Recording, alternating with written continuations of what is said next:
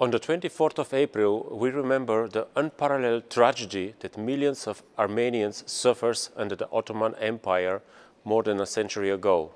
As every other year, we commemorate the victims of these mass killings. Such tragedies should be remembered, and we should never allow similar catastrophes to happen again. History should not repeat itself. Unfortunately, we seem not have learned from the past. Today, there are still innocent people who are being held hostage, who are persecuted and killed only because of their ethnicity. We have to keep fighting for protect their rights and dignity.